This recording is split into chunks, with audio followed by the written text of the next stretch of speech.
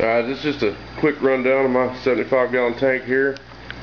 For me personally, I can't even begin to tell you enough how important it is to have as much filtration as you can possibly fit in a tank.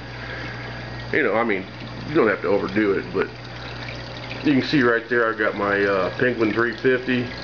That's a biofilter. It's got 2 wheels, and it comes with 2 filter cartridges, but there's slots in there to put extras, so I went ahead and put 2 more in there. It's got 4 cartridges in it. Just more room for the biomedia to grow on, the bacteria and stuff.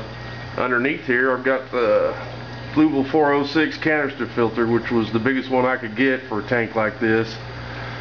And if you see, I've got the power head pointed in the corner kinda so that the current doesn't upset my angelfish too much, and they seem to like it. And you see the bubbles coming up behind the driftwood there? Walk around the back here, look in the side, show you. I've got a large sponge filter hiding back there. And that's, you know, that's just backup. That's there just to be there for extra filtration. Plus, if I ever want to set up a 20 or 30 or 40 gallon tank out of the blue all of a sudden, I've got a cycled filter to throw in it.